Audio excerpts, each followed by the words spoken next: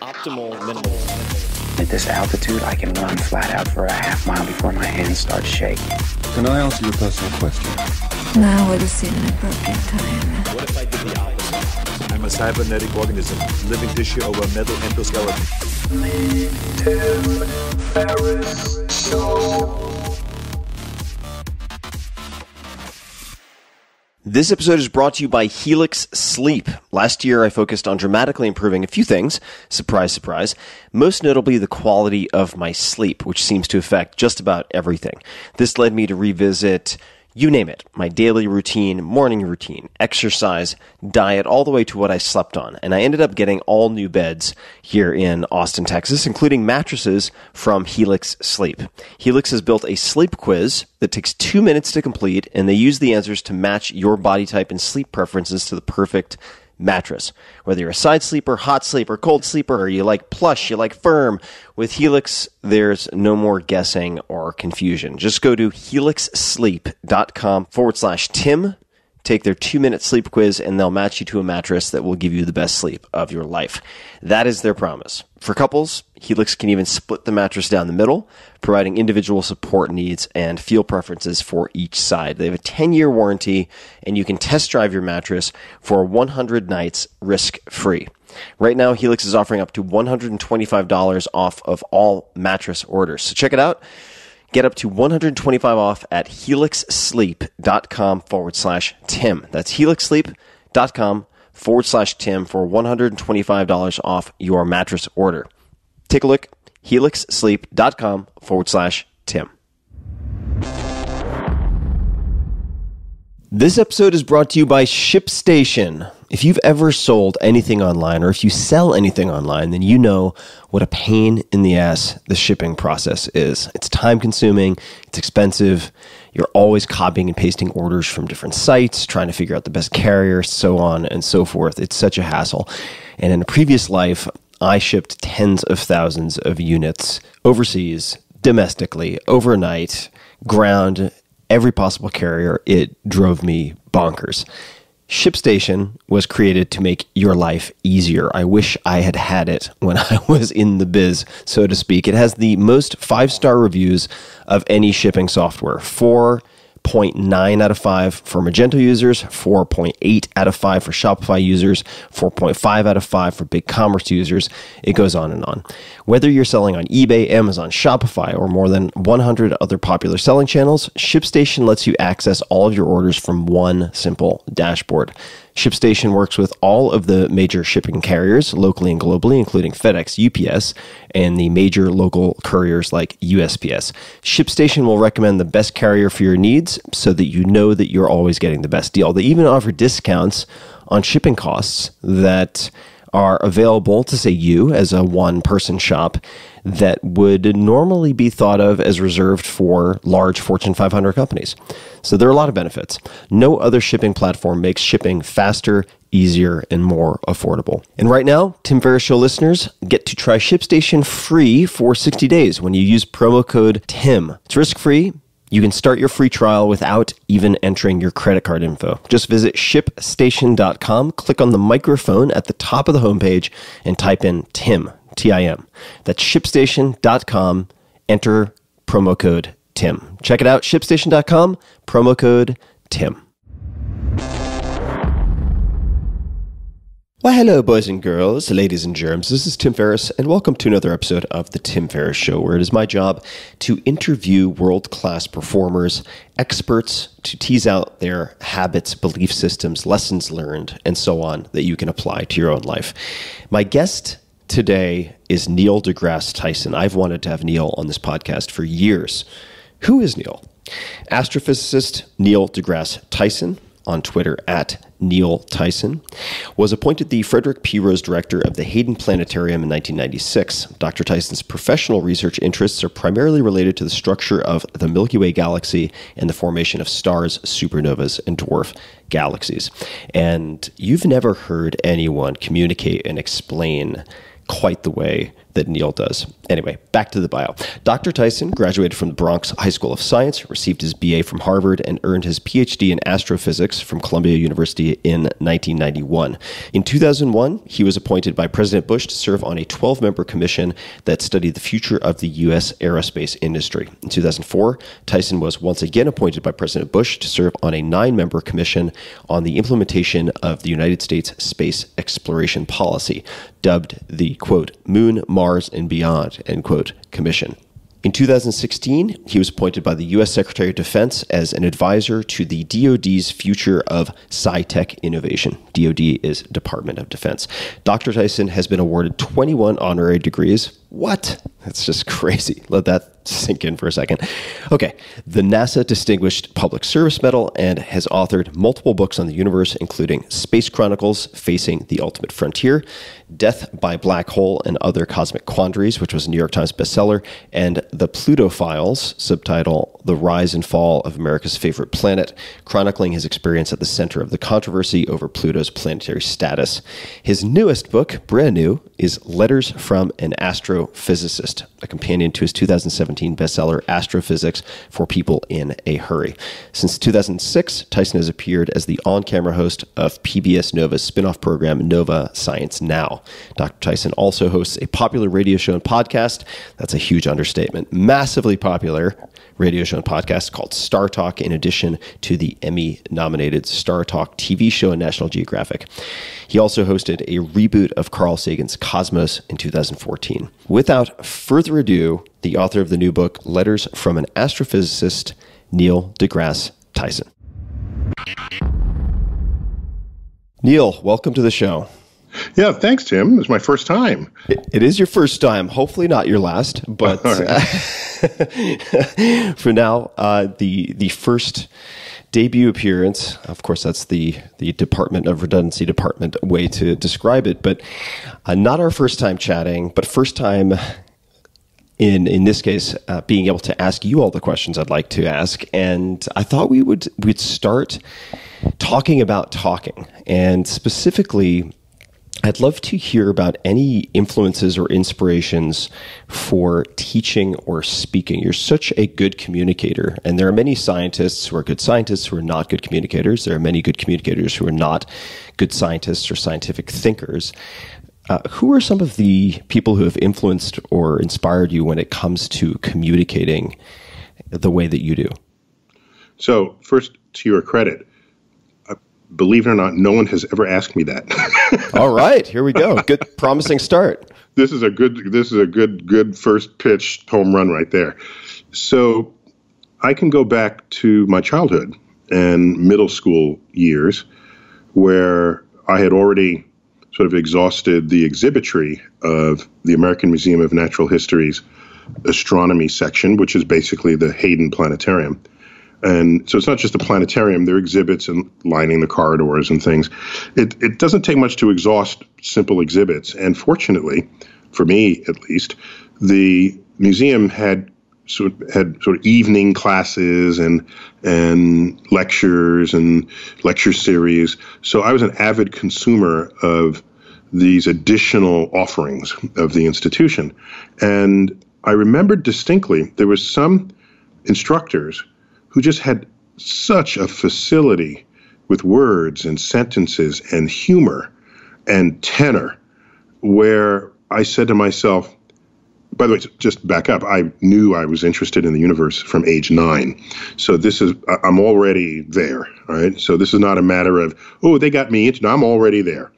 But there were a couple of instructors that had such a facility with delivering information in a pleasing, enjoyable way that I said to myself then, I must have been 14 or 13, that if I am ever an educator, I want to be as effective as they are. And it had to do with the combination of you could just sit down and listen to good storytellers, right? And that's one of them would be describing sort of the constellations of the night sky and all the mythological characters that are up there and what Greek and Roman traditions were behind it and what the stories are And so to hear how they told the stories and when and where they put emphasis, I never forgot that. And so that was one side of it. Now, another side, there was a scientist, also an educator, but in this particular case, he had such a facility with the content. He just knew so much about the Big Bang and black holes and galaxies and stars and planets. I said to myself, I don't know if I will ever learn as much as he knows. Now, I didn't realize, I was only 14 and my life's learning until then, my entire life is small compared with how long he's been alive, right? I mean, he might have been 50 at the time. I don't know. So, but I just could not even imagine learning what it would take to learn as much about the universe as he did. But I said, if I ever am successfully a scientist, I want the command of the content the way he has. And plus, he had a very good sense of humor as well.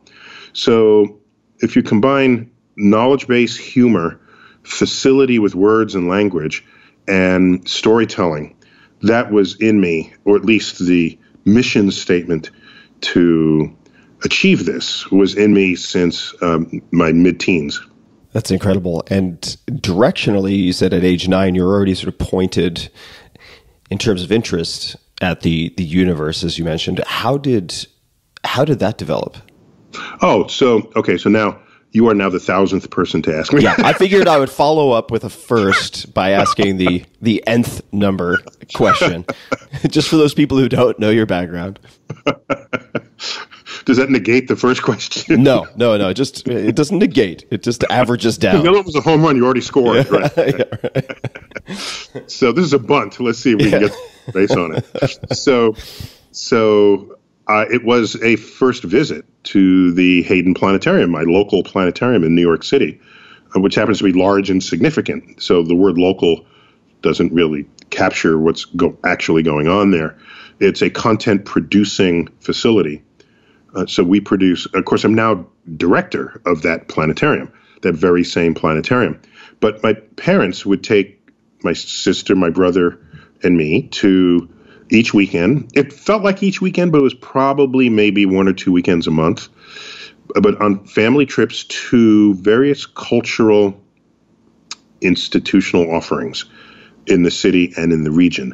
So it didn't matter. It would be, we'd go to the aquarium, we'd go to the zoo, we'd go to the art museum, we'd go to an opera, we'd go to a play, we'd go to a Yankee game, a Giants game, a college football game, there would just be something where we would observe adults doing with expertise.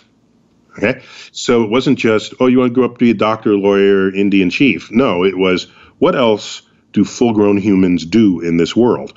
And that exposure was significant.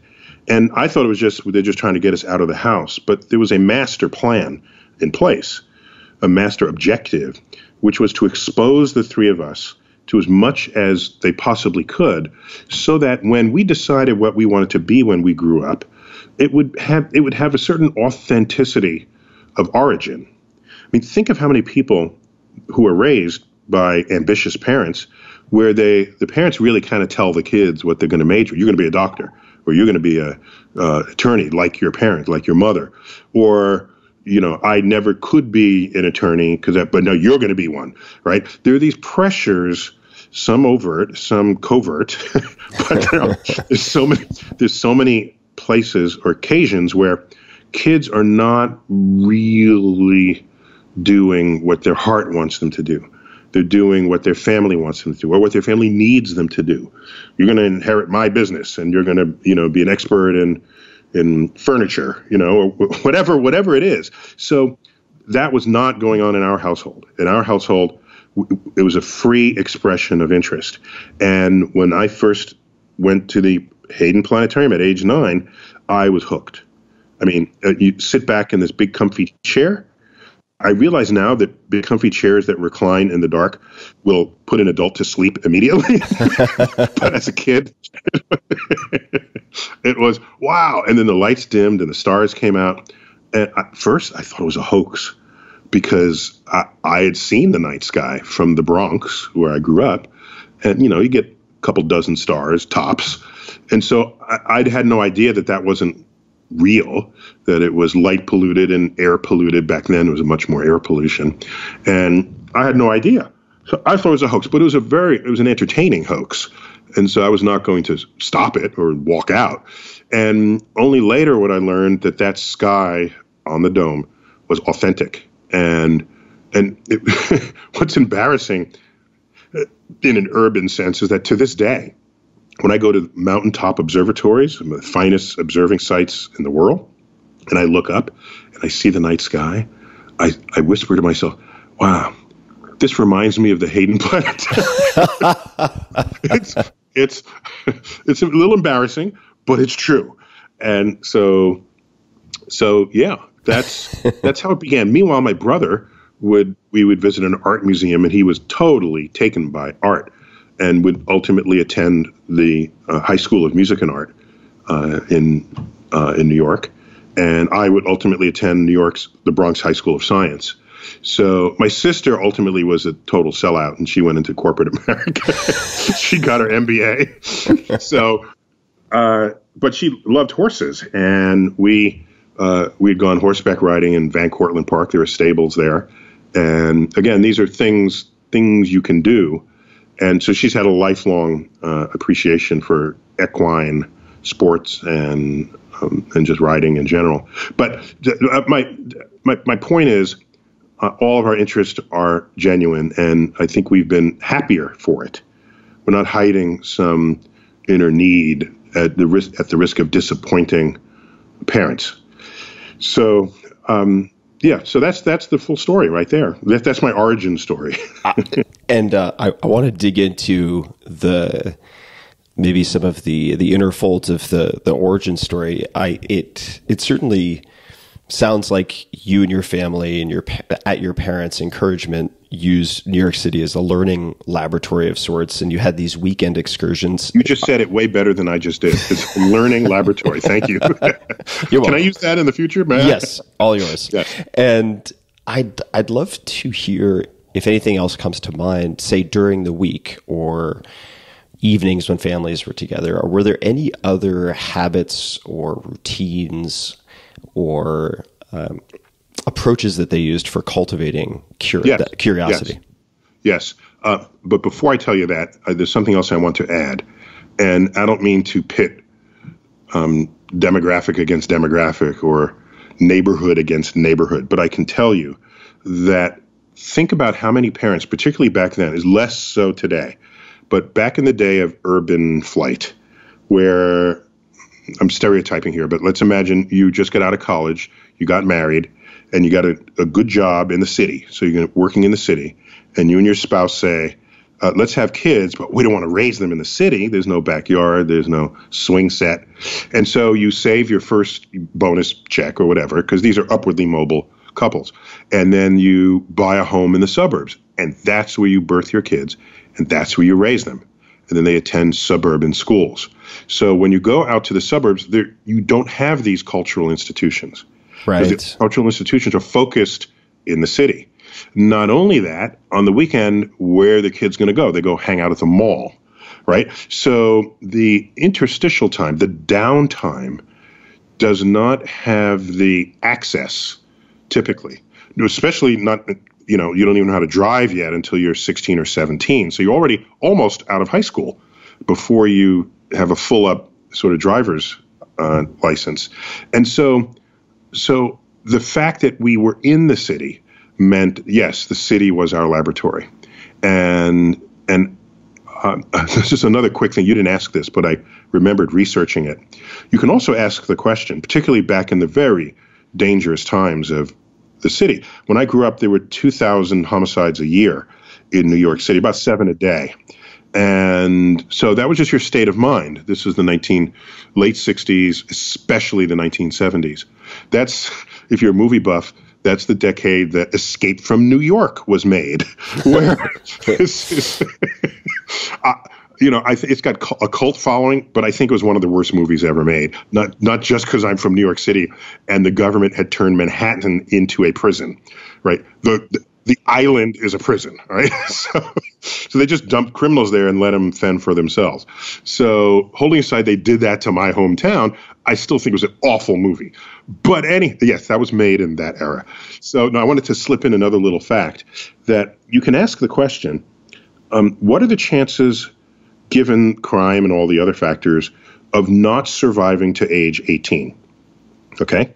And you can say, I want to live where my chances of survival to 18 are at its highest. That would be one measure of the safety of the neighborhood that you choose. Well, someone did a study on that, and here's what they found. They said, let's compare the city and the suburbs. The cities where everyone is thinking that everything is dangerous, right? So going back, this study was done probably about when the homicide rate was around 1,000 a year. It had dropped. I think I remember reading this in the 1980s. Oh, by the way, right now it's just a few hundred. Most of those homicides are between people who know each other, which is very hard for the police to stop if you have access to each other. So it's between you and your drug dealer, that sort of thing. Right. And so if you're pretty sure no one you know wants to kill you, the statistics are extraordinarily safe for New York City today. But we're going back 30 years. So now watch. So the study was, what are the chances of dying before age 18? And in the city, and you want to compare neighborhoods of equal income. Okay? So you go to the Upper East Side of New York, a very well-to-do place, and then you go to Scarsdale, or Greenwich, a well-to-do suburb of New York. And one is in Westchester, one is in Connecticut, but they're both in commuting distance of New York. Here's what they found. That you were 2 or 3 times less likely to survive age 18 in the suburbs than you were in the city at any income level. And you say, well, what's going on there? What? I thought the city was dangerous. The city is dangerous. But you know what's more dangerous? Driving. Okay.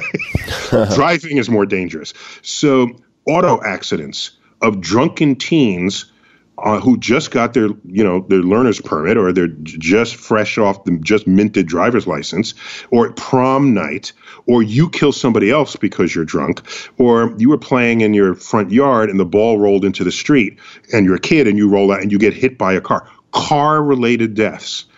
Vast. So they swamped the deaths from violence that would occur in the city. Also, suicides were higher in the suburbs than in the city. And I wonder, not that I have any expertise in psychological health, but you got to wonder, how low can you feel walking home after you've stepped over 3 homeless people, right? I mean, how much at the bottom are you? It's as Red Fox once joked, because poor people commit suicide at a lower rate than rich people. He said, well, it's hard to kill yourself jumping out of the basement window. That was Red Fox. Anyhow, that's just a little side thing about city life versus suburban life. And as you may know, there's a flight back to the city in recent years. Upwardly mobile people want to, and they're did well in college, and they're lifelong learners. They want to stay close to the learning centers, and you have art openings and wine tastings and indie movie premieres, and none of that's in the suburbs. That's the challenge here. So there's a return back to the cities in the real estate trends in recent years. But anyhow, getting back to your point. So once any of our interests were revealed, my brother, my sister, and my interests were manifested, then my parents fed those interests. So my parents are a sociologist active in the civil rights movement in the 1960s. He even worked under Mayor Lindsay back then, just trying to keep the powder keg, from igniting. And in fact, in the late 60s, New York City had only the smallest of inner city unrest relative to Watts or Detroit or Cincinnati or Washington or Atlanta. there were cities that burned, especially in 1968, the most turbulent year of the most turbulent decade in American history since the Civil War, the 1860s. So there was New York City, and my father was active in that. He was commissioner of the Human Resources Administration. And what is that? These are people who care about you and what job you might have. And what is a riot but the last gasp of hopelessness expressed? That's what a riot is. And if you have hope, I'm going to have a job this summer, I'm going to make money, I'm going to do this, there are people who care about me, the city cares. This whole state of mind has basically, I will come out and just say, diffused whatever might have been a riot in the biggest city in the country, with the largest, quote, ghetto in the country. Back now we just call them inner cities. So that's what my father was engaged in. And my mother was a homemaker until we became empty nest. And then she went back to school and went on and got her undergraduate degree, which she hadn't finished before they got married, and then a graduate degree in gerontology. So I'm taking you down that path just to alert you that both my parents were active in professionally relieving the suffering of others. All right, that's their goal. And here's their kid, the astrophysicist. So I have no clue how to help me along at all, except whenever my mother would visit a bookstore, she would go to the remainder table. I don't know if those still exist. You know, where publishers, they printed too many books and then they just want to get rid of them. They shake the tree, the books fall out, and they sell high quality books for like 50 cents or $1. And my mother would just find any book on mathematics or science, certainly astronomy, bought them for low budget. And they would come home. They would be my birthday gifts. I had the biggest library of any middle schooler in the hood.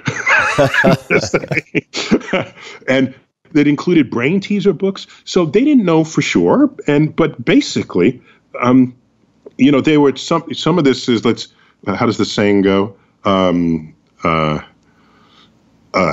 Raise the flag and see who salutes it, right? So they were raising these book flags, and which ones did attract me, which ones didn't. Most of them were good. Most of them further developed me. They would buy art books for my brother. And so it's seeing what our interests are and then supporting it. And I have no regrets. And that was my wife's and my objectives with our kids. So my wife has a PhD in mathematical physics, and I have a PhD in astrophysics. And people come up to me and say, Are your kids okay? Can that mess up your kids? It's odd. People only think that when you have science parents, not when they have lawyer parents or anything. But so our kids are into their own thing. They're not pressured to do science or anything like that. I have to pause just to mention that this is deja vu all over again for me. It's the first time I've had a guest describe exactly what happened with my family. Also, my parents exposed us to a lot. They would see what caught our attention, and they didn't have budget for new bikes or other things, but my mom would always say we have budget for books. And what that meant was going to the remainder table, specifically at the bookstore, to pick up books on whatever had caught our attention. It's very, very similar. That's really wild. And the thing is, as I got older, when I considered writing books myself, I said, suppose my book ends up on the remainder table. It's a bittersweet thing. It's like, I don't want it to be on the remainder table, but that's how I cut my teeth in this. So it's, if it's not selling well, if it's on the remainder table. Actually, that's not always true. Sometimes they just want to, the hardcover is slowing down and they want to go to paperback. So then they release the hardcover to the remainder table, and then the paperback does well in another, on another budget level. But the remainder table, I have a love-hate relationship now that I'm an author with. So if we jump from where we started around 14 at the beginning of this conversation and flash forward, not too far forward, I suppose, Could you describe, and this is, I'm sure, something you've been asked before, but I'm going to add a twist to it, which is, could you describe for people who don't know the name who Carl Sagan is, and then also perhaps share a story or any observations about what people don't fully appreciate about him or don't know about him? Yeah, excellent. Thanks for that question. So Carl Sagan is probably the most famous popularizer of science there ever was. And I can't say he's the most popular scientist. That would probably be Albert Einstein or Isaac Newton or Stephen Hawking. But he, if you look at sort of visibility, he was a very productive scientist in his own right. But that's not how most people remember him. They remember him as initially author of some very, very readable books on the universe, as multi-time guest on The Tonight Show with Johnny Carson. Johnny Carson, the Tonight Show host who preceded Jay Leno, who preceded Jimmy Fallon. So there only been a handful of hosts of The Tonight Show. Carl Sagan came of age at a time when Johnny Carson was host, and Johnny Carson was a big fan of science, and more so than Jay Leno was. So Jay Leno, in all of his tenure, had very few scientists on. I was on his show like the last week before he swapped out with Jimmy Fallon. So, but anyhow, so Carl Sagan had a very potent way of communicating science concepts. And I was already knew I was going to do astrophysics before I even knew he existed.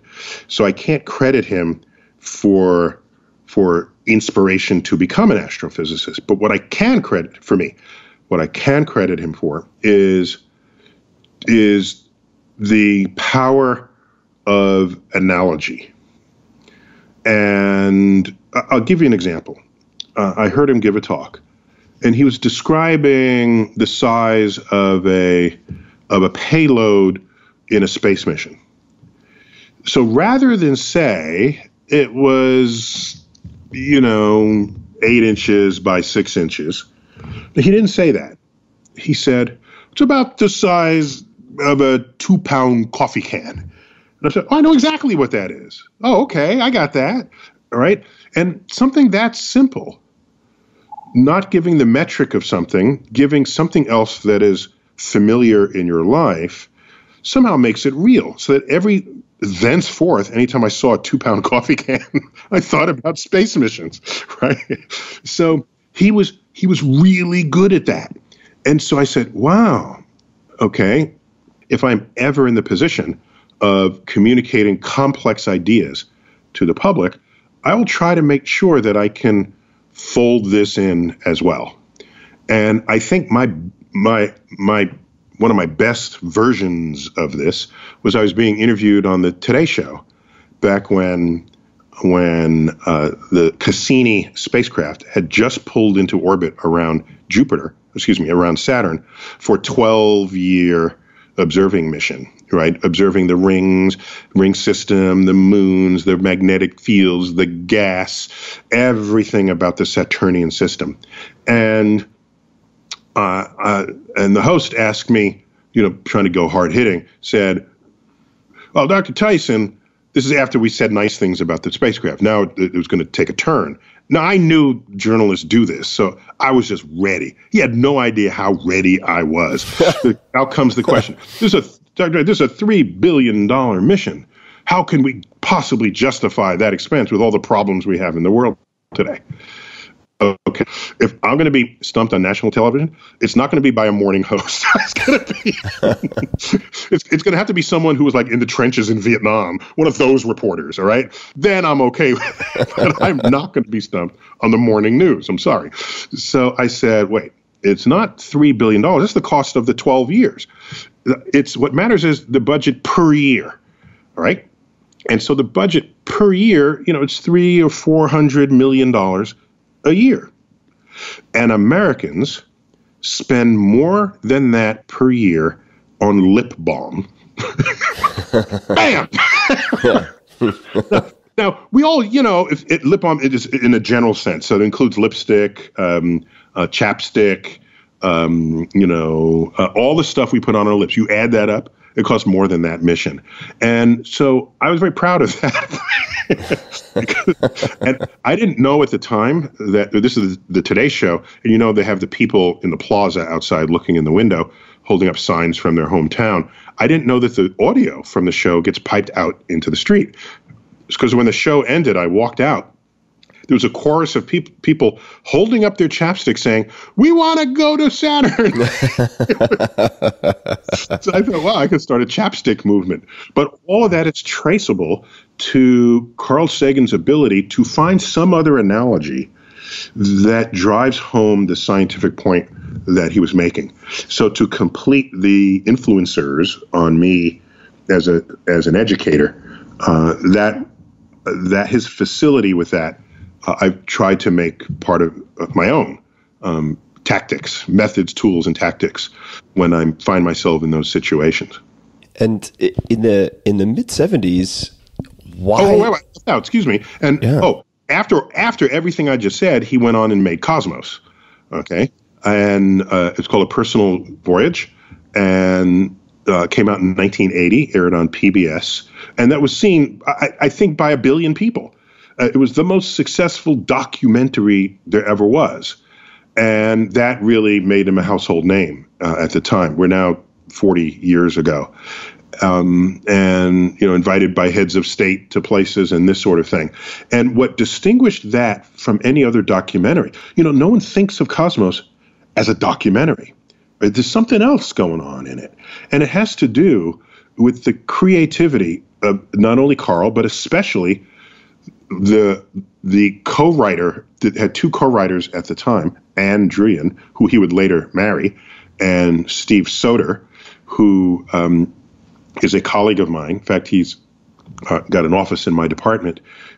They have that combination of wit, insight, sensitivity to the human condition, made Cosmos something else. It was like, this is not just about the universe, it's about why all of science matters to us. Not only to you, the individual, but to civilization. And it was a call to it was a call to action, to become better shepherds of this world. Back then, we were still in the Cold War, so nuclear threat was real. I was privileged enough to host the second of these cosmoses, if that's the plural of cosmos. Cosmoses in 2014, 34 years after the first. And Anne Druyan, as the lead writer in that, she, while not a scientist herself, I can tell you that she's one of the most enlightened people I've ever met. She sees and feels the science, so that there's science that needs to be conveyed. She will find a way to communicate that science such that you will never forget it, that it becomes part of your inner soul of concern and curiosity. And that's the potency of this series. So I don't think science communication and science education has ever been the same since Cosmos has landed on the landscape. So I'm going to come back to a Carl Sagan follow-up. But since we're talking about science communication, I would like to revisit, and feel free to fact check this because I don't want to believe everything I find on the internet, but this is from Harvard Business Review.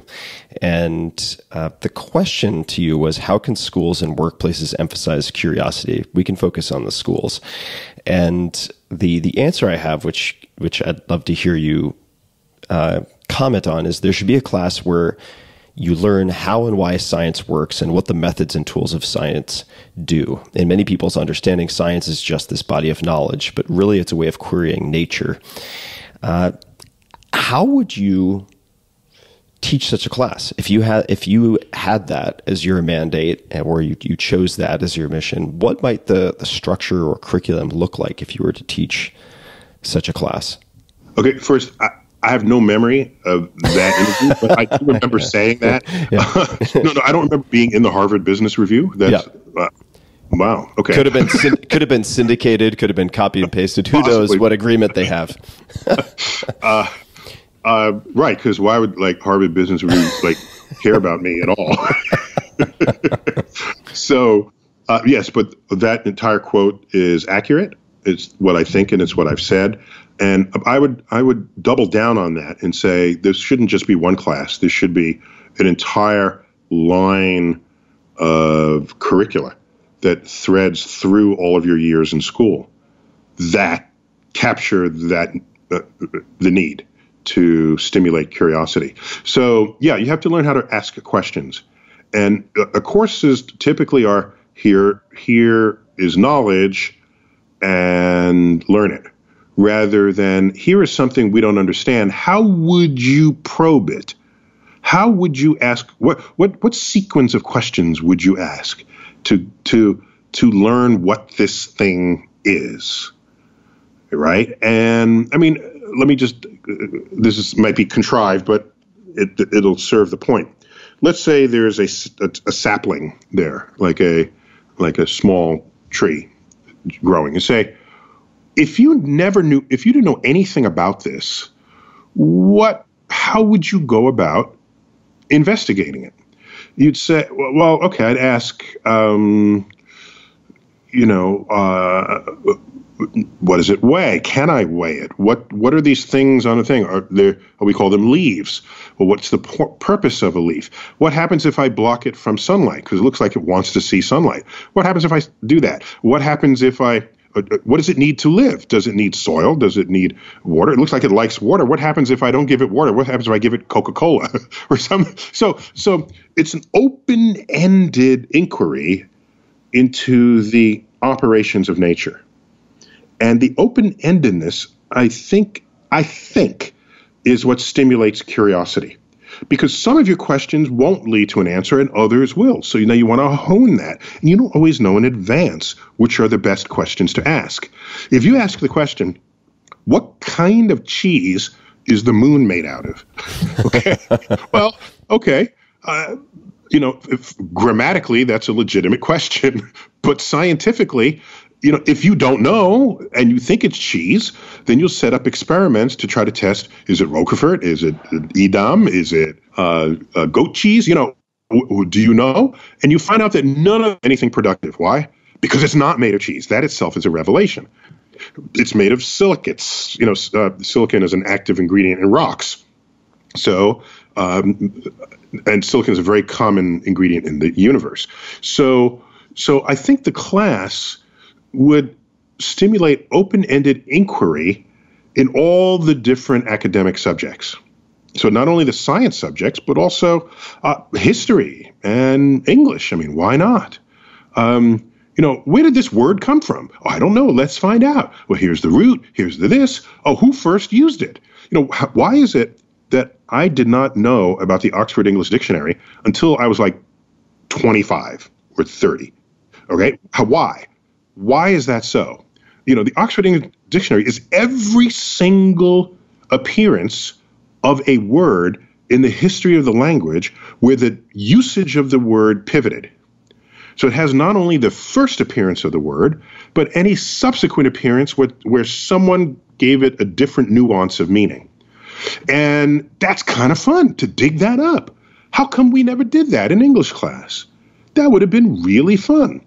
And I would have learned then, instead of 2 years ago, that the word acronym, we all know this word. Do you realize that's a modern word?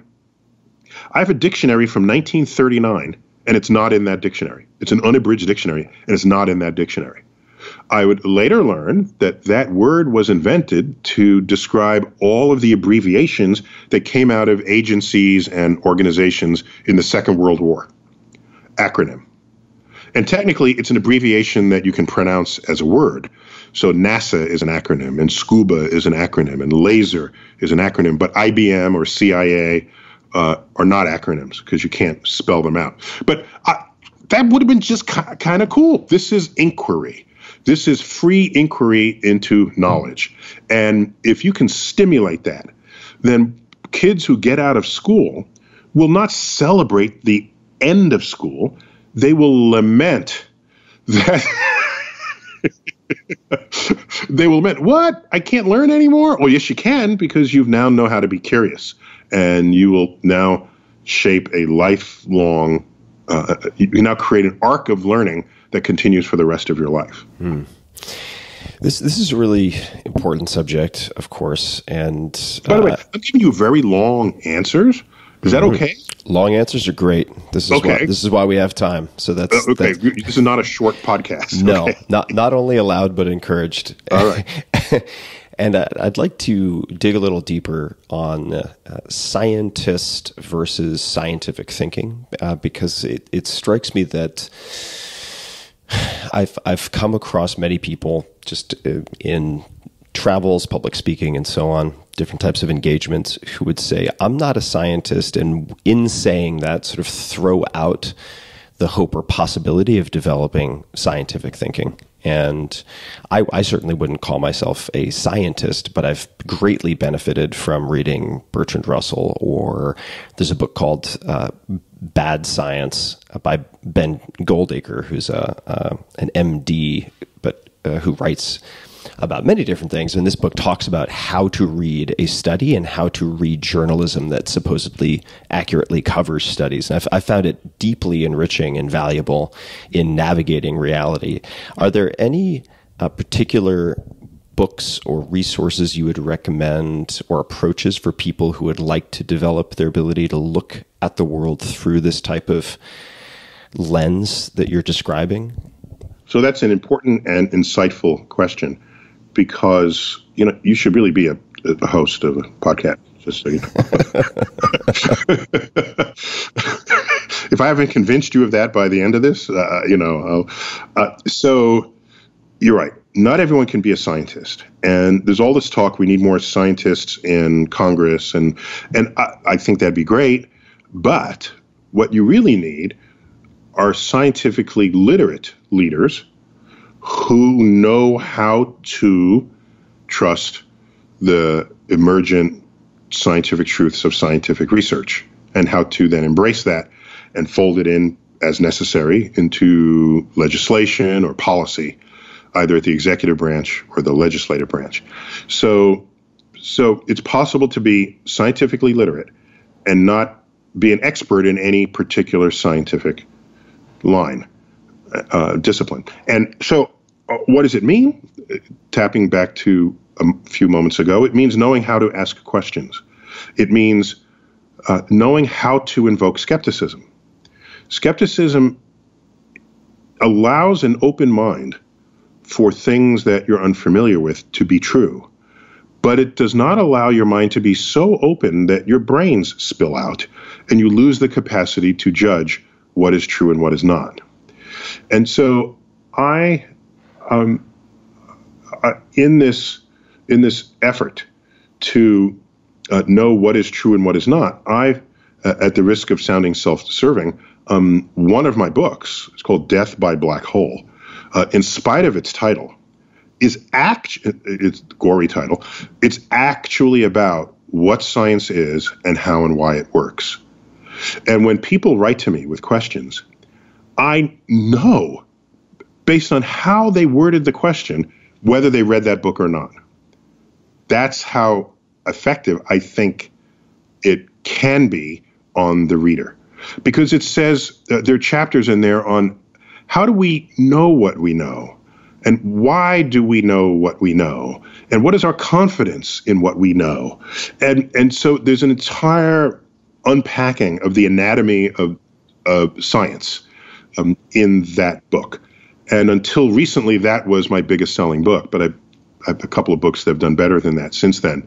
But it's I'm very proud of that book in the summation of what it delivers to the reader. If you're collecting book names, another good book is How to Lie with Statistics. a cute little tiny book that tells you all the things who people want to fool you into thinking something that's true that's not, and how they manipulate statistics in order to accomplish this. It's in print, and it's been in print for like 50 years. I think it came out in the 1950s. So that would make it 60 years. So that, I think, put that one very high on the list. And I'm going to make a note of this other book that you're describing. Was it Bad Science? That if it influenced you as much as you say, then that I'm going to check it out. It's a good book. It's by Ben Goldacre, Gold and then Acre, like the parcel of land, and it's very helpful specifically for parsing health related information in media or marketing. And yeah, so one thing I have to say is the press, in all fairness to them, they want to, each journalist wants to be the first to break a story, and because then everyone references them as this is how Pulitzer Prizes are given if you break a story. And if you hang out at the coffee lounges of scientific conferences and you hear a new result that could be amazing or devastating or mind-blowing, and you write an article about it, what you're not doing as a journalist is honestly presenting the likelihood that it's true. You're just presenting it as true. Or you'll say, if this is true, this will revolutionize everything. And then you leave that phrase in the first sentence of the article, and all the rest of the article assumes it's true. And so the reader is left with the assumption that it's true. Whereas a scientific truth is never any one person's research paper. Ever. Ever. The research frontier is a ratty, bloody, bleeding place. And most things will be wrong. And the few things that are right are demonstrated to be right because of verified other research that supports it. And so what you're looking for is a consensus, not of opinion. I'm using that word because I don't have a better word. It's a consensus of scientific experiments and observations. And once you have that, you can say, oh my gosh, this result continues to persist as the results of experiments, even when conducted by this person's competitor, even when conducted in another country where they use 240 volts instead of 120 volts. Maybe the power of the experiment influences the results. Who knows? You just don't know. So when you have enough different people getting the same result, now the journalist can talk about it as the new truth, but they don't. Yeah, the importance of replication, I think, does not get enough popular press. And you mentioned earlier that in some measure, becoming a scientifically literate person is determining what sequence of questions you might ask to figure something out. And I think you could enjoy Ben's work, and I can point you to some of it because it'll help readers to, at the very least, look at, say, a piece in a newspaper or a magazine or online and identify what is missing.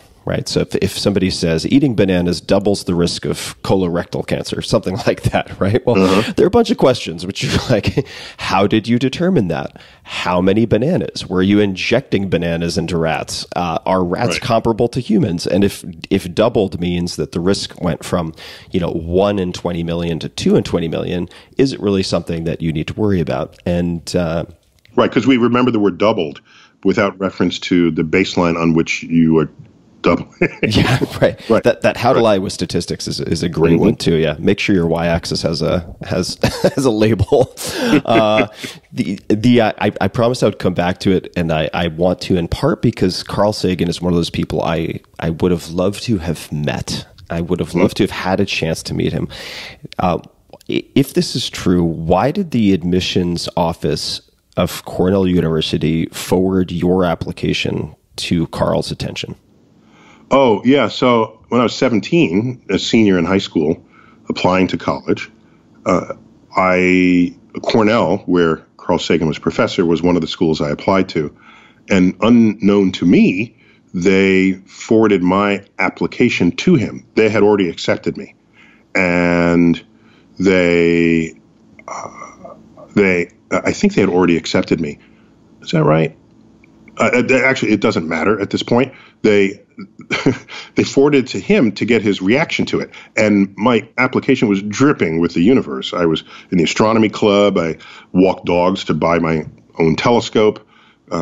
In the glory days of dog walking, before you had to clean up after the pre-pooper scooper laws. And he saw my application and sent me a letter in the mail saying, I saw your application. I'd love to help you decide if you want to come to Cornell, and I'd be delighted to meet with you and give you a tour of the campus. And the next time you're up here, it was like, holy shit, this is Carl Sagan, the one who was on the Tonight Show and all the books? Yes, it was. And sure enough, I got on a bus and went from New York City to Ithaca, all 4.5 or 5 hours of that bus ride. And sure enough, he met me out front of the lab. And in fact, it was a Saturday that he did this because I couldn't take time off from school, and showed me the lab. And I remembered he was sitting behind his desk, and he reached back, didn't even look, grabbed a book from the shelf, and then signed it. It was just one of his books that he wrote. I said, that's badass. If you don't have to look, pull anything off the shelf behind you, and it's one of the books that you wrote. So I still have that book. It's signed to Neil, future astronomer. Amazing. That was it's still in there. And so then it started snowing, and I was scheduled to take the bus back. And he left me his home phone number and said, if the bus can't get through, then call me and spend the night with my family and go out tomorrow. And I thought, what's going on? Why? I'm thinking to myself, and I realized that he was deeply committed to making sure that a next generation had access. The next generation had the enthusiasm that he had. And I said to myself at the time, if I am ever as remotely famous as he is, then I will give time to students, allocate time to students the way he has to me. And now I joke that, because now, of course, I have my own books behind my desk that I reach for when students come in. And every time I do that, I say, yep, this is an homage to Carl. And I joke that, if I'm on the phone, Barack, I got to get back to you. I got a student who's waiting for students first. So I already knew I was going to be an astrophysicist at that point, but that exchange with him codified for me what kind of a scientist I would be, what kind of humanity I would carry with me in my interactions with others, especially students. What do you hope to instill or infuse in students if you have a short amount of time with them? If they are in your office and you're going to reach back and grab a book? Yeah, that's a great question. It's ambition. Ambition's gotten a bad meaning lately because people think, oh, that's an ambitious person in the office place, and in the business setting. That usually means you're stepping on top of people to get forward. That's an ambitious person. And it doesn't always mean that, but it carries some of that patina today. I'm simply saying what is your confidence in yourself? What are you doing to boost who and what you are in this subject? And how far do you want to take it? These are all aspects of the ambition tree. And so I also encourage people, you should not distract yourself with what grade you're getting. After your second job, no one asks you what grade you got ever. All right? They go ask any 30-year-old person, when was the last time someone asked what their GPA was? They won't even remember when that was. What matters is, are you a good problem solver? Are you moral? Are you a hard worker? Are you a good leader? Do you have insights into the field? These are the questions that matter. And if you take hard classes rather than easy classes, you might get a lower grade. Sure. But if you take an easy class and get a high grade, well, that's what everyone else is getting. So you will not distinguish yourself in the actual workplace because everyone else has exactly that same profile because they took all the same easy classes you did.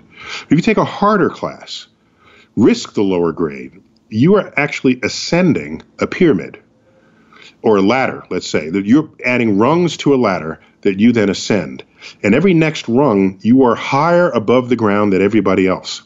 And at one point, you will reach a rung of the ladder where no one else is adjacent to you, and people have to beat a path to your door to solve their problems, their business problems, their academic, whatever it is they're doing, because you kept ascending, doing the hard things to accomplish it. And this is a recurring message that I give students who come in.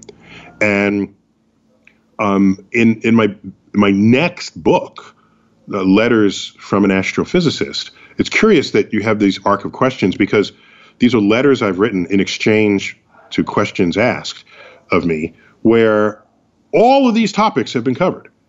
And it's because I get letters from students. There are also letters. There's an open letter I wrote, a letter to my parents that I wrote for their 30th wedding anniversary. This is back in the 1980s, where I'm thanking them for supporting me. So this whole part of this conversation that involved me remembering what my parents did, that's in there. You'll see that. And wisdom from my father about, how to stay grounded, but also continue to continue to dream about where I want to land, however high above the ground that dream is. So I'm delighted to say that a lot of this conversation is actually contained in that book.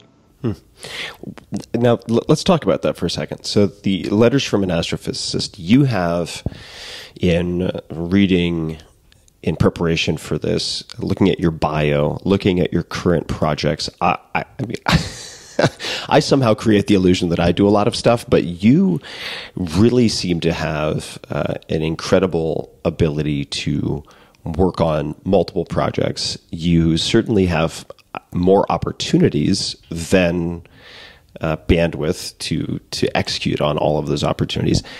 How do you choose to write a book, let's say like Letters from an Astrophysicist? Like why that book and why now? Just the decision process for choosing that amongst all of the many things that you could spend time on. Yeah, so it's a matter of you remember the game in the arcade where all these coins are piled on top of each other and you have this pushing bar? Yes. And the bar pushes and you add another coin and it pushes and there's a big stack. Is it going to come? No, it's not going to come. Let me try again. So I don't know what that game is called, but I think we're all familiar with it. There are occasions where so many things are preloaded in my life, then I have to ask, well, what am I going to do today instead of tomorrow? What should I have done yesterday? Well, there's this big stack that's ready to spill over. That's the one I got to do now. Otherwise, I'll lose it all. It'll roll down the street. So some of it is not to overstretch the metaphors, but some of it is like the person who spins the plates and keeps them all spinning all at once. I don't know if that arcade trick is still, that doesn't make the evening variety shows anymore. That used to count as entertainment. Plates spinning on sticks. So I'm spinning, and people have asked, well, how do you achieve equilibrium in life? Well, what is the balance? There is no balance. It is never in balance, ever. With family, with kids, with wife, with work, with writing, with television and other media, with Twitter, nothing is ever in balance. And so I spend a lot of time trying to do what I do more efficiently today than yesterday, then you can squeeze in a little more. But no, there is no balance. There is no. How do I accomplish it? I don't know. It's done. Now, but the letters book, although, has a simpler origin story. So I've been answering letters from the public forever. In fact, my first and third books are compilations of Q&A that I used to have a Q&A column in a magazine called Stardate, and it was under the pen name Merlin. So my very first book ever was called Merlin's Tour of the Universe, which was a compilation of those letters. And then I had more, and it had enough for a second volume, which became my third book. But that was 40 years ago, 30 years ago. Right now, in sort of my modern life, I would answer questions from the public. And every now and then, some of the questions would be sort of straightforward science questions. And I have a team of people at the Hayden Planetarium who can field those. So, and I made sure that it was answered under their own name. If they answered it, even though it came to me, it would come from them. Other letters, much more personal, much more specific to me, about in reaction to something I said or wrote, or those letters I would answer personally. And 1 out of 10 of those letters, I would find myself doing a little extra homework to make sure I gave the sort of the fleshiest answer I could. Or I would put in a little extra literary effort. And when I would do that, I say, it'd be a shame if only this one person saw this letter. So I put it aside in a folder on the possibility that I would one day collect letters into a volume. And so 2 years ago, because, books take time to plan and contract and all of this, I said, wow, I've got 500 letters of this variety where I've put in extra effort to communicate. And I think it's time for a book. So I culled them down to about 200, and that was still a lot. And with the help of my agent editor, said, let's hone it down some more. So now the actual book, Letters from an Astrophysicist, has 101 letters, which is the creme de la creme de la creme, with regard to range of content, with regard to insights, with regard to plight of the person who asks the questions. 3 of them are from prison inmates. Others are from parents trying to be better at raising their kids. There's a whole chunk from religious people. There's a Muslim, Jews, Buddhist, but most of the religions, as you might guess, are from Christians who are desperately trying to reconcile science with biblical passages. And so there's quite the slice of who is out there and who is asking questions of an astrophysicist.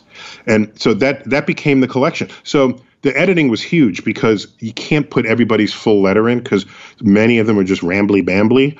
And so I paraphrased many of the letters just to get it in there. And but once that was done, and then you have to sort of edit for clarity and grammar and all the rest of this, an editorial choice, I said, when punctuation is expressing emotion, when excessive punctuation expresses emotion, I leave it in. So if when someone says, I want to know the answer to this now, and like now is capitalized and it's 3 exclamation points, I leave it in, just so you can share the person's feelings in composing the letter. One of the chapters is hate mail, just really pissed off people. I mean, so I'm just honest about what kind of correspondence I've had with people. Most of it was over a 10-year period when my email was publicly findable on the internet. And some other letters have trickled in since then. The prison letters have trickled in since then. They don't have internet, so it comes as a paper letter to my office. And so yeah, and so that I've been working on that for the last 2 years, and so finally it hits October. Yeah, exciting! Congratulations.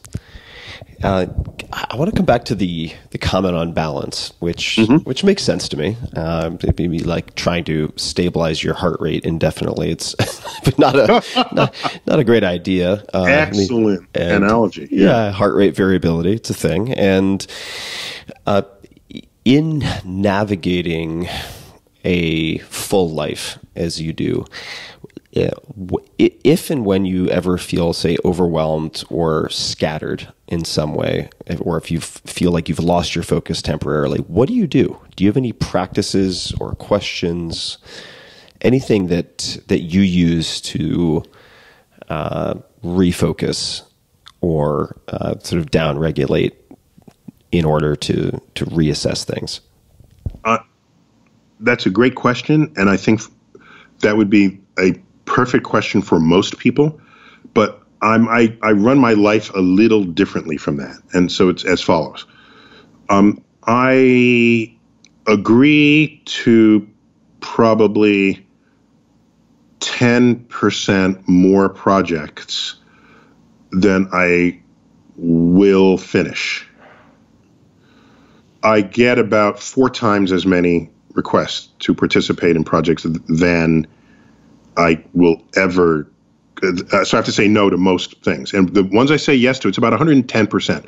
So it's like airline overbooking, if you will. Continuing a creative analogy. Yeah. It's you don't overbook so much that there's a mutiny, or that there's a people want to overthrow but there's just enough so that circumstances will have whatever is the 100% of what I produce get made. The other 10% don't get made. It's that simple.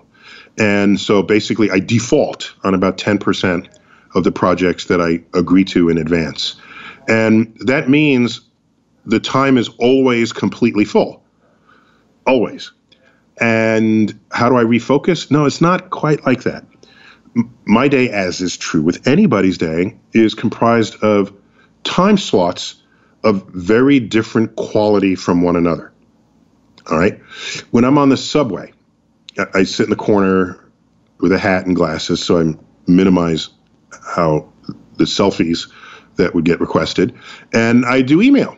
Email is, you can do email any time of day or night. You don't have to, I have to focus now. I'm about to do email. No, you can do email waiting for the bus. All right. So the interstitial time in my day, I do email. It's not the only time I do email, but that's when I do a lot of the tedious email when I wouldn't otherwise be doing anything. Okay. My wife is an avid consumer of news. She sends me clips, mostly from the New York Times, but other sources as well, if she thinks it has some relevance to me. Remember, she has a PhD in mathematical physics, so we have strong alignment in terms of what I would consume and find interesting. She's not sending you a lot of horoscopes?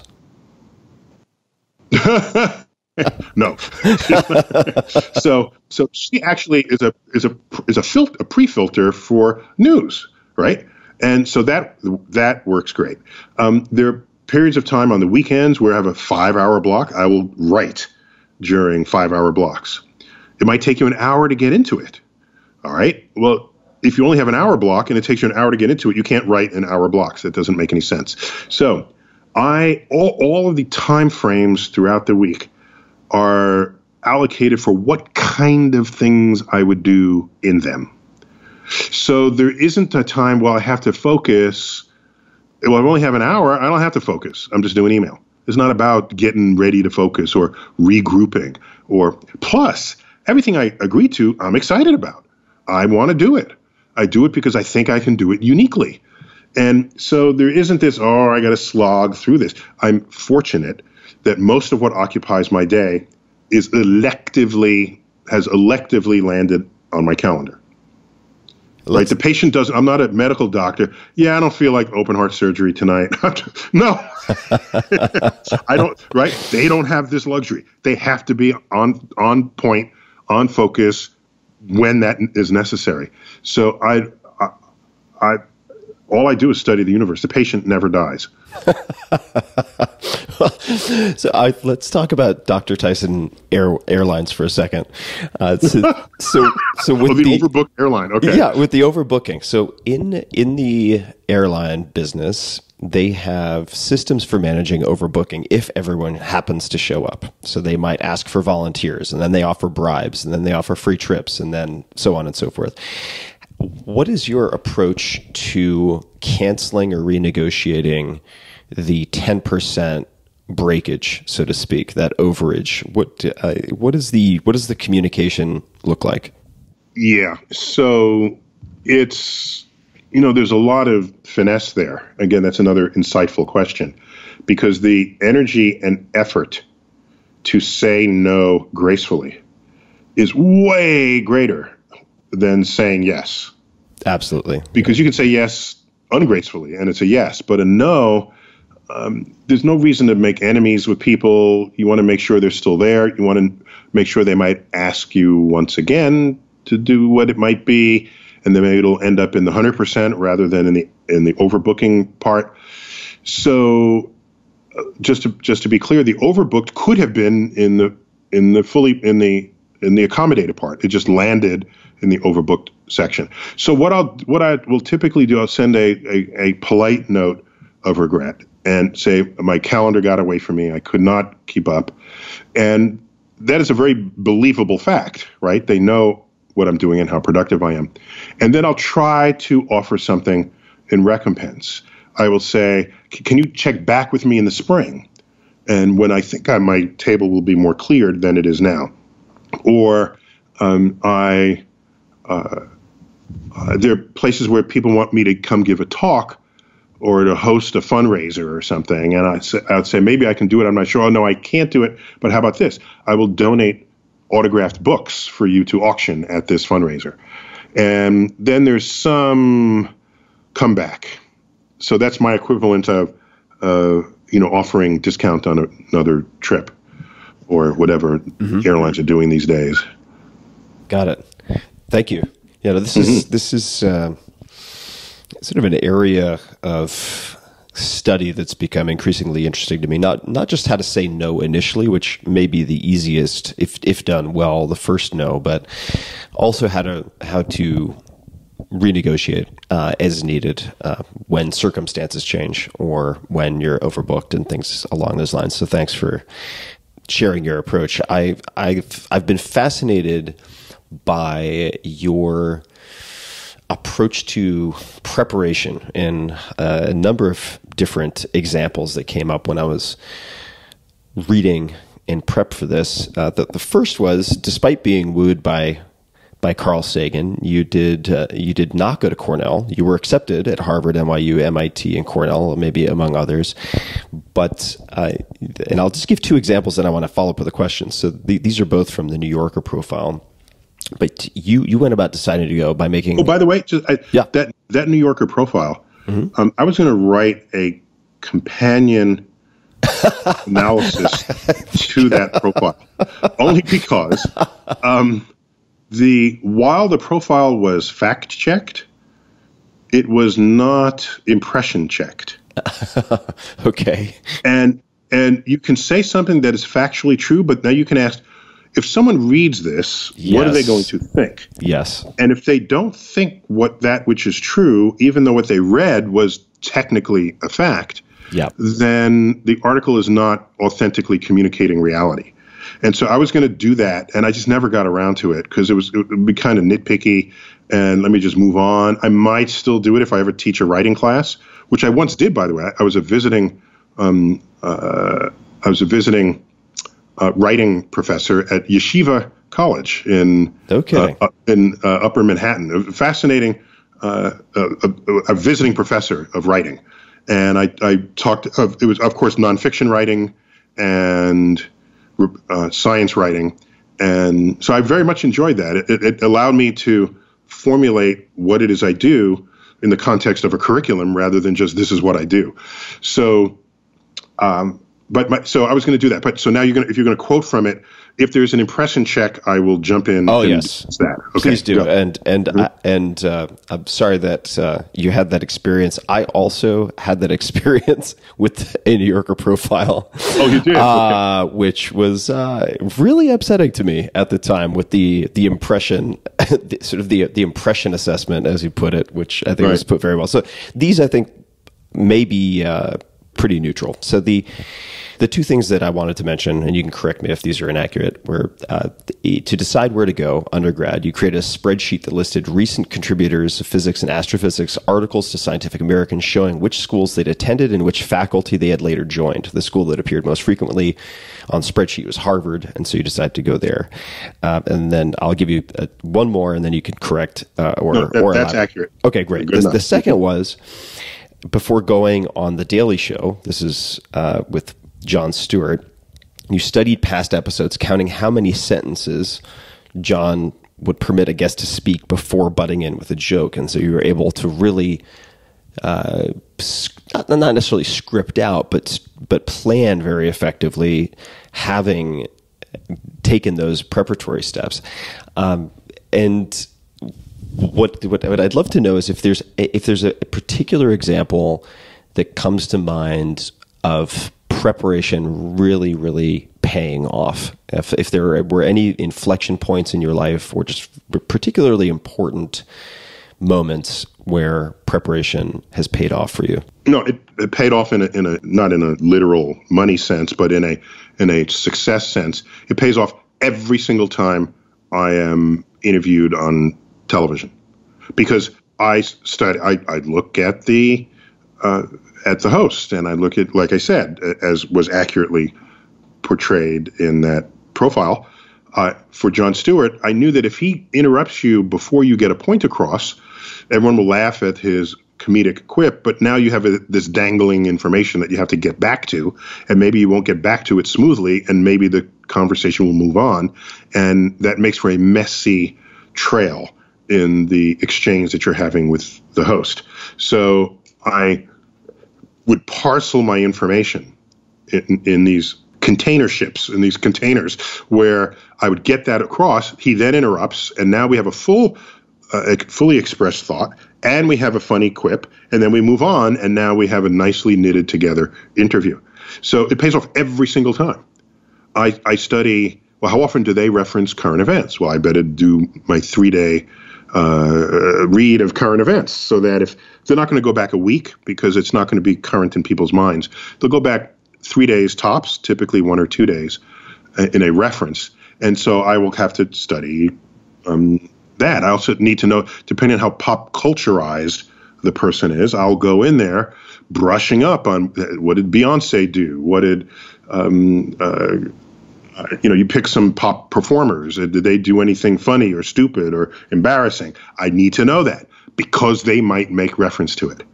And I don't want it to look like I'm not connected. As a result, I spend some stupid amount of time. That's not fair. I spend more time than I otherwise would. How's that for saying it politely? Exposing myself to pop culture.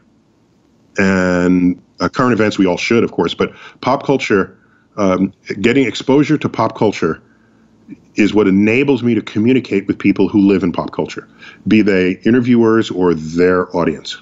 You know, what I would love to do is, I only have a handful of questions left, is for those people who listen to this interview or any interview on this podcast, it's sometimes easy to feel intimidated by guests when reading or hearing about the many, many, many great successes. If you'd be open to it, just to kind of humanize things a bit, would you be open to sharing how a failure or apparent failure perhaps set you up for later success, or a tough time that you were able to get through? Are you open to sharing? Oh, of course. Well, so first of all, let's start with the more recent example. There was an episode of the Colbert Report. I ended up being on his show about 13, 14 times, something like that. I think I was his most repeated guest. actually. One of the times I missed a current event. Now, his interview in character is the most challenging interview I've ever done on television. And to this day is the most challenging because Stephen Colbert is smart. I think he's the smartest one out there, and he's creating this character. So I have to know there's a double thread through that, and it could rear itself in any way at any moment. So there was in one episode, the news had broken about the governor from South Carolina who was having affairs with a woman in Argentina, and this got revealed, and it was embarrassing, and this governor of South Carolina, who no one had heard of before, became a household name. I think this was especially relevant to Stephen Colbert because he's from South Carolina. All right. I missed that news story. All right. No, I mean, I knew of it, but I didn't preload my utility belt walking into that interview. And he leads off by saying, I just read recently that there was a survey conducted that most people cannot name a living scientist. What do you have to say about that? And so I said, I don't care if you can name, I don't care about names, I care about ideas. I care about the science itself. And he said, well, but really though, isn't all that would take is to have some scientists go to Argentina? and the whole audience started laughing. And I said, why are they laughing? Why that was funny. I have no idea. I'm saying, holy shit. Okay. So I had to go to plan B. And the plan B is I will laugh alongside the audience. Okay? And smile, nod, and then move the subject forward, preventing him from coming back to it because I put something else on the table that he then has to deal with. That was me saving face. That's my ego there, right? Rather than saying, I have no idea why you're all laughing. Then you'd have to explain it to me, and then that messes up the joke. And so, but I successfully steered out of that mud slide, right? And kept going forward. So that was a mistake because that was very current events, and I just missed it, and I had no excuse at all. There was another, so that's just, another one. I was a guest on Desus and Mero. These are two very hip hosts of a talk show, very, very hip, like complete with hoodies and graffiti sprayed on the jackets. And I'm walking in there with a sport coat and a button-up shirt, and no one in there is wearing a button-up shirt, not the production crew, nothing. So I say, damn, I don't know, how am I going to pull this one off? Okay.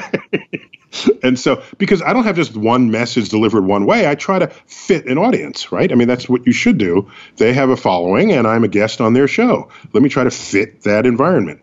So I'm in there, and they're asking very hip questions, and I am at the limits of my cool. I don't know if I can continue this. I'm at the limits. And I see one of them is wearing a Yankee hat. And so he's from the Bronx. I'm from the Bronx, and I'm a Yankee fan. That gave me someplace to go in the conversation, keeping it buoyant. And at one point, one of them asked me, oh, by the way, who's your favorite member of the Wu-Tang Clan? And it's like, oh, okay. I only know one member of the Wu-Tang Clan. So I'm just going to say his name, and maybe that'll get me through this. I said, oh, the Jizza, of course. Oh, yeah, great, good answer.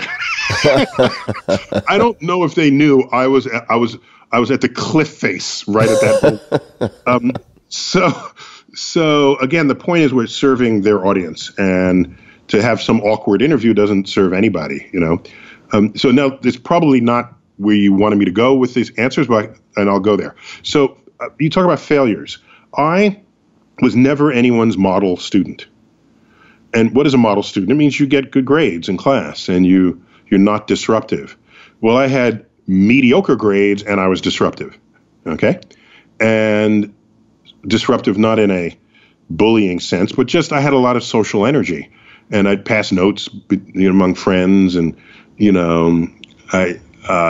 There's an era when spitballs were in, and I'd shoot spitballs to the ceiling, see how long they would stick, things like that. And that is not the conduct that any teacher would say, hey, he'll go far. Now, here is one of the impressions that were false in the New Yorker article. It said that I was a mediocre student, okay? But that was a translation from I had mediocre grades. But I was anything but a mediocre student, right? Like I said, I was part of the astronomy club. I'd taken extra classes at the museum. I already knew I was reading far more than anybody else of my classmates. I was visiting observatories when we went on trips to cities. I was very committed and very serious. I was into photography. I set up my own dark room at home back when dark rooms were a thing. I would take over a bathroom one of our bathrooms didn't have any windows.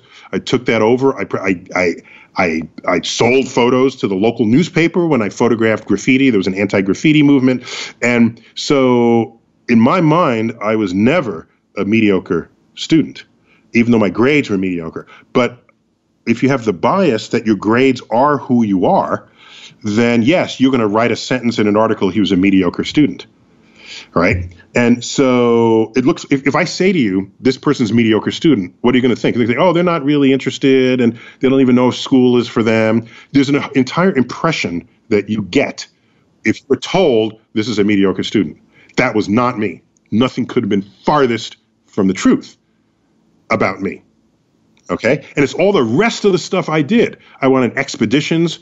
I got a scholarship to go on an expedition to study Stonehenge with other research anthropologists. And Stonehenge has scientific value. And so I brought science.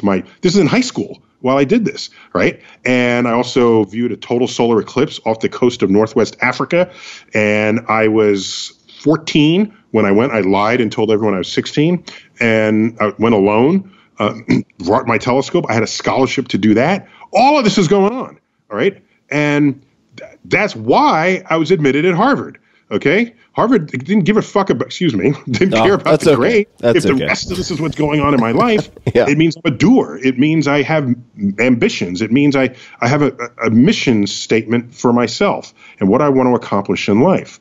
And if you just want to go into the classroom and take a test, get a grade, and have that be the sole assessment of whether you think someone is going to succeed, fine. But if you also recognize that there are people out there who get stuff done in their lives, then that gives you access to a whole other category of person who's out there. So, did I learn anything from not being any teacher's best student?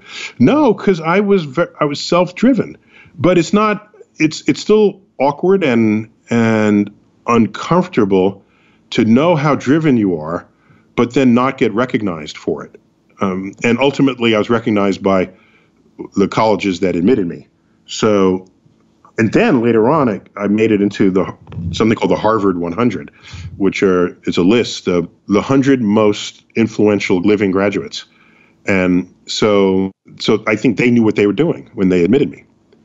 And by the way, they get more applicants who are valedictorians of their high school than there are slots in their entering class. So if they wanted to, they could just take every valedictorian. But they apparently, and fortunately for me, see other things about a person that they care about. Mm-hmm. And it seems like parents were also, and I'm kind of reading between the lines here, but supportive of you being ambitious and self-motivated as an autodidact outside of the classroom and not overly fixated on grades within the classroom. Is that a fair statement? Since I wasn't failing any classes, they were not concerned. And I got A's, B's, and C's my whole life, averaging a B, basically. So it was not a problem.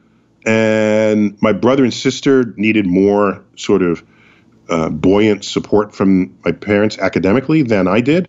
So looking back, I think I was a pretty easy kid to raise, all things considered. Right. So, for example, if I go out on a Friday night and I come back late, they can't say, "Why did you come back late? You have to come back early." Well, why? Well, it's because you could have been studying. No, I was. My grades are okay. Oh, so what I mean is my parents were not if I got a B, they're not asking how come it wasn't an A, right? Or if I got an A-, how come it wasn't an A+. That's not what kind of parents they were. As long as I was progressing in school and moving through and doing okay, they were fine. You have an impressive memory for... Wait. One last thing. Yes. So ask yourself, suppose they were high-pressure parents with regard to grades. So there I am with my own sort of photography business, right? And I'm in the astronomy club and this sort of thing. And they're saying, we don't want Bs, we want As. Then I'd have to cut away those other activities to spend more time in the books to get As. Then I would have had As, and then nothing else in my life would have developed. And that's an interesting trade-off one is making of their kids as a parent.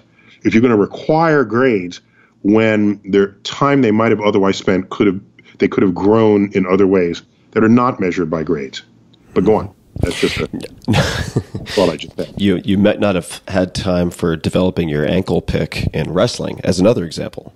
Right? Just which we won't get into in this conversation because yes, I used to wrestle. Yes. I'd be very self-indulgent, but those of you who are interested, you can follow up another time. Dr. Tyson was also a very successful wrestler.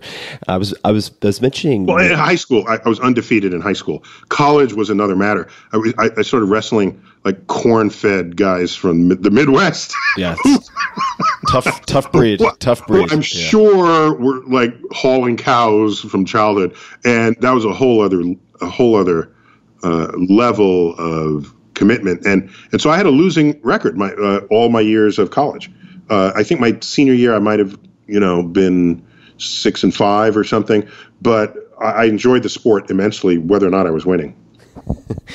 I'm going to show some restraint in jumping into wrestling for the rest of this conversation. That I'll grab the lifeline back to my question about memory.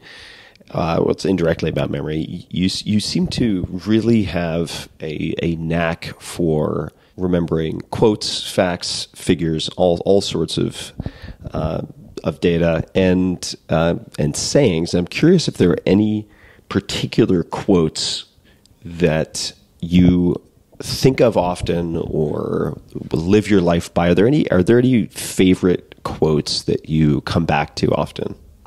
Yeah, one is by Ptolemy, Claudius Ptolemy, who is 2,000 years ago, he was a Alexandrian mathematician who wrote a book which was the crowning achievement of a geocentric universe. Of course, the whole concept was wrong, but it was interestingly wrong, right? If you're going to be wrong, at least be wrong in a way that stimulates further research, which is what that did. The translation of which went into Arabic 1,000 years ago, was called Al-Majest, which, when it was translated into Arabic, that title is now the title that we now use for it, because that's the form in which it was most remembered. In other words, it was most widely distributed after it was preserved in Arabic and then retranslated back into Latin and English. Al-Majest means the greatest. So in there, in the margin of the manuscript, he writes, by the way, the planets were still not, their movement in the night sky was still not deeply understood. The planet would be moving sort of right to left against the background stars over the weeks. It would slow down and then go backwards. Oh my gosh. We have a word for that. It's called retrograde. People actually thought the planets were actually going backwards. If the whole world revolved around Earth, yes, they would be going backwards. But since that's not the case, this retrograde motion is just sort of an illusion of who's moving to the left or right as you go around one side of the sun versus the other. But here's the quote. When I trace at my pleasure the windings to and fro of the heavenly bodies, I no longer touch earth with my feet. I stand in the presence of Zeus himself and take my fill of ambrosia. That's one of my favorite. Because it's beautiful. Feel that when I look up. And it's also, it borders on spiritual, right? He is invoking God, in this case Zeus, as someone who he's hanging out with, enjoying the unfolding of cosmic events. And I don't count myself among the ranks of the religious, but when I look up and I see mysterious things, there's sort of a spiritual connectivity with the unknown that courses through me, and where I feel exactly that. I'll give, just while we're on it, a couple more quotes. I happen to like wine. You know, I'm a wine enthusiast. And so here's a quote from Galileo. I have to paraphrase it. Forgive me. It's, the sun can keep the planets in orbit on their appointed paths, yet somehow manage to ripen a bunch of grapes as though it had nothing else in the world to do.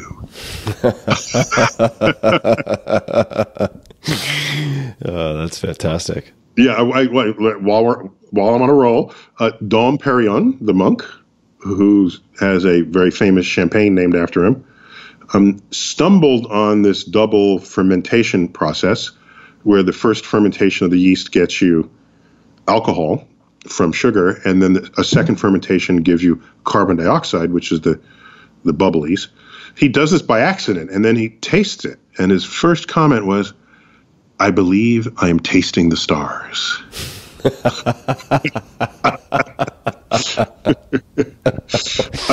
Just one other quote. This is a quote where this is why I know I'll never be a novelist, because this quote is just, oh my gosh, I can't do this. This is just too perfect. Okay, here it is. It's from F. Scott Fitzgerald from The Great Gatsby.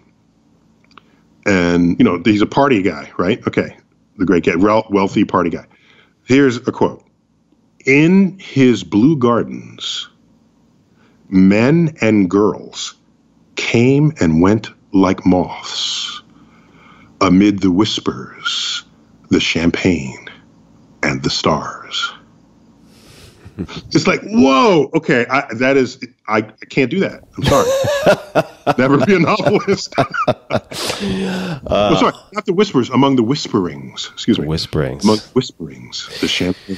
So the theme or the takeaway that come to mind is that you and I have to have some wine or bubbly and talk about stars. I mean, that's clearly the subtext here. And but I don't want to credit for good memory. I don't know how it compares with the average person's memory, but I like remembering things that matter to me, that have moved me. It takes nothing to remember a quote that moves you. In this moment, I'm wearing a shirt with the entire tract of Desiderata printed on it. Old timers might remember it from back in the 70s. It's this manifesto for how you might live one's life, written by Max Ehrlichman, but that was only discovered later. It was originally attributed to some anonymous monk, because they found it in a church in the 1600s in a desk drawer, and they figured it was from when the church was founded. But no, it's more modern. It's from 1927. And Max Ehrlichman happens to be a rabbi, very different from a monk in the 1600s. But one of the lines is, "Take kindly the counsel of the years, gracefully surrendering the things of youth." I take that to heart. I used to dance. I was a performing member of 3 dance companies. They were college troupes. And people say, you know, we have dances with stars on TV. Why don't you do that? Well, don't you want to do that again? No, I'm done dancing. That's a chapter of my life. I'm in a different chapter now. I don't have chapters of the past that I then long to relive in the future. For every chapter you long to relive, you have not done enough with your life in the present to continue to grow who and what you are and what you can be, benefiting from the wisdom that you've accumulated over all the years you've been alive since then. So this letters book is a summation of wisdom. A letter is wisdom. And I could not have written the letters book when I was dancing. And when I was dancing, no one would have wanted my books anyway, even if I did write one. And so I have no interest to do what I did in the past when I'm doing something different now. And I'm really looking forward to Letters from an Astrophysicist. I recommend everybody check it out, and I'll certainly be linking to that and everything we've discussed in the show notes, including Ptolemy with a PT for those people who want to look him up, but that'll be in the show notes. Yeah, Ptolemy. And people can say hello to you on Twitter at Neil Tyson, Facebook, Neil deGrasse Tyson, Instagram, also at Neil deGrasse Tyson. This has been so much fun. I really appreciate you making the time to have this conversation. Well, thanks for your insightful and welcomed questions. I think they're all the right questions in the right way, giving me a chance to say fresh things to a listening audience. So thanks. My pleasure. Is there anything else you'd like to say, ask, suggest, any parting comments before we wrap up? No, I see myself as a servant of the public's curiosity. So the fact that you had interest in interviewing me meant that you felt that your fan base, your following, would have an interest in me. And so I'm flattered by that consideration. And I just hope I served their curiosity or stoked their curiosity in whatever ways that are within my abilities. Well, you certainly stoked my curiosity. I have pages of notes, and that gives me certainly hope that that's the case for a lot of people who will have listened to this. And be fun to see you again in person sometime. Excellent. And look forward to that. Very much appreciated. Thanks again. Hey guys, this is Tim again. Just a few more things before you take off. Number one, this is 5 Bullet Friday. Do you want to get a short email from me? Would you enjoy getting a short email from me every Friday that provides a little morsel of fun before the weekend? And 5 Bullet Friday is a very short email where I share the coolest things I've found or that I've been pondering over the week. That could include favorite new albums that I've discovered. It could include gizmos and gadgets and all sorts of weird shit that I've somehow dug up in the world of the esoteric as I do.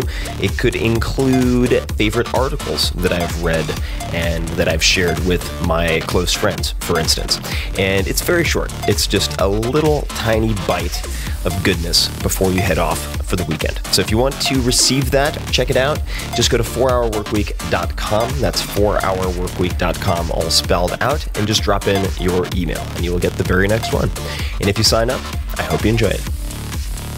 This episode is brought to you by ShipStation. If you've ever sold anything online, or if you sell anything online, then you know what a pain in the ass the shipping process is. It's time consuming, it's expensive, you're always copying and pasting orders from different sites, trying to figure out the best carrier, so on and so forth. It's such a hassle.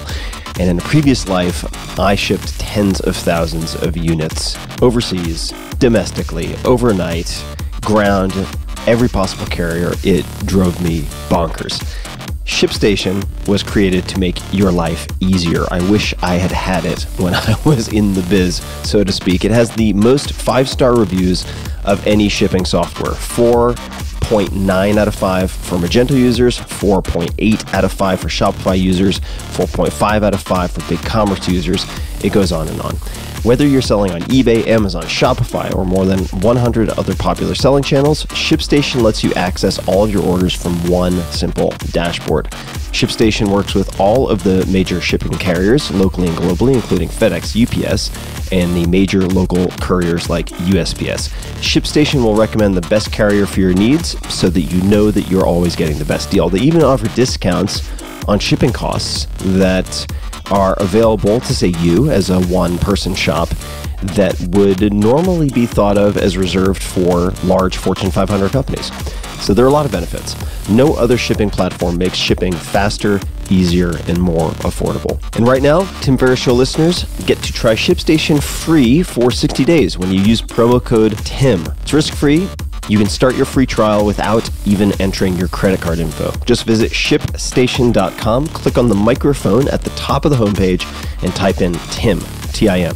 That's ShipStation.com, enter promo code TIM. Check it out, ShipStation.com, promo code TIM. This episode is brought to you by Helix Sleep. Last year, I focused on dramatically improving a few things. Surprise, surprise. Most notably, the quality of my sleep, which seems to affect just about everything. This led me to revisit, you name it, my daily routine, morning routine, exercise, diet, all the way to what I slept on. And I ended up getting all new beds here in Austin, Texas, including mattresses from Helix Sleep. Helix has built a sleep quiz that takes 2 minutes to complete, and they use the answers to match your body type and sleep preferences to the perfect mattress. Whether you're a side sleeper, hot sleeper, cold sleeper, or you like plush, you like firm, with Helix, there's no more guessing or confusion. Just go to helixsleep.com/Tim, take their 2-minute sleep quiz, and they'll match you to a mattress that will give you the best sleep of your life. That is their promise. For couples, Helix can even split the mattress down the middle, providing individual support needs and feel preferences for each side. They have a 10-year warranty, and you can test drive your mattress for 100 nights risk-free. Right now, Helix is offering up to $125 off of all mattress orders. So check it out. Get up to $125 off at helixsleep.com/Tim. That's helixsleep.com/Tim for $125 off your mattress order. Take a look, helixsleep.com/Tim.